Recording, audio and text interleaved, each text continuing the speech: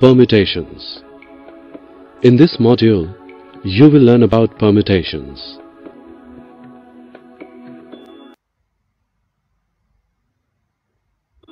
Consider three blocks A, B and C. In how many ways you can arrange these blocks? When you select the first block, you can choose from all the three. When you move on to select the next block, you have only two to choose from. Finally, for the last block, you are not left with any choice, it's the only one that remains. So, by the fundamental principle of counting, we get 6 different arrangements. Here, the order of arrangement of blocks is important. So, each arrangement is called the permutation of 3 different blocks taken all at a time. You can define permutation as an arrangement in a definite order of number of objects taken, some or all at a time. What if you had 6 blocks? According to the previous procedure, permutations are equal to the product of first 6 natural numbers. This calculation will consume a lot of time. To avoid such lengthy calculations, factorial notation is used. You can represent the product of first 6 natural numbers by 6 factorial. This helps you deduce that the symbol n factorial represents the product of first n natural numbers. Also note that 0 factorial is equal to 1 as there is only one way to do nothing. Again, look at these 6 blocks. What happens if you want to choose your 3 most favorite from these 6? How many permutations would we have then?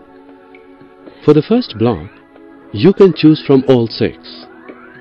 For the next, you can choose from the remaining 5, and for the third choice, you can pick one from 4.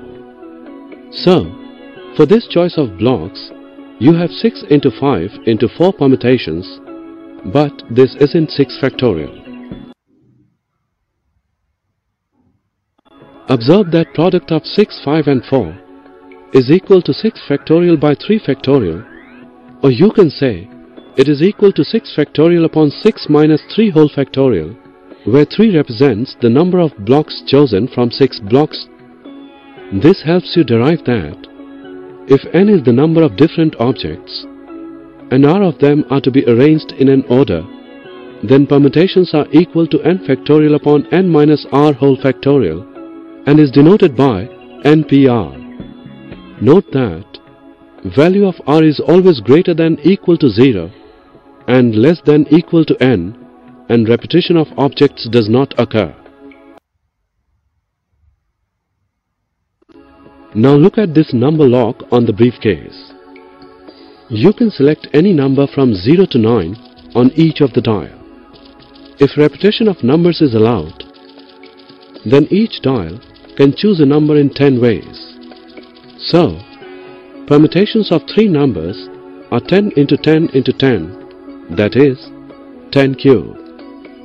This helps you deduce that the number of permutations of n different objects taken r at a time, where repetition is allowed, is n raised to the power r. Assume that you have 2 red marbles and 1 green marble. The 2 red marbles are of same kind, but if we treat them as different marbles, the number of permutations of 3 different marbles taken all at a time is 3 factorial. Note that, corresponding to each permutation, we have 2 factorial permutations, which are exactly same permutation if the 2 red marbles are not treated as different. In order to remove all of the duplicate permutations, we simply have to divide the total number of permutations, that is 3 factorial, by the number of identical permutations of red marbles, that is 2 factorial, and number of identical permutations of green marbles, that is 1 factorial. This helps you derive that the number of permutations of n objects where P1 objects are of one kind, P2 are of second kind, and so on. Pk are of kth kind, and the rest, if any, are different kind, is n factorial upon P1 factorial into P2 factorial, and so on till Pk factorial. In this module you have learnt that the permutation of a set of objects is the number of different ways they can be ordered.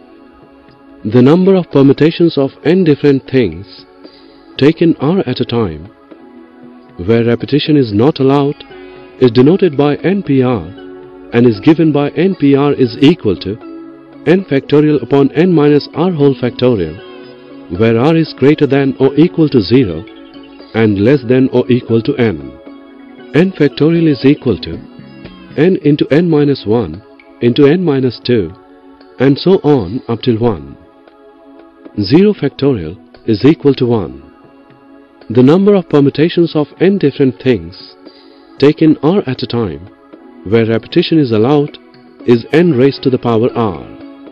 The number of permutations of n objects taken all at a time, where P1 objects are of first kind, P2 are of the second kind, Pk objects are of the kth kind, and rest, if any, are all different, is n factorial upon P1 factorial into P2 factorial, and so on up till Pk factorial.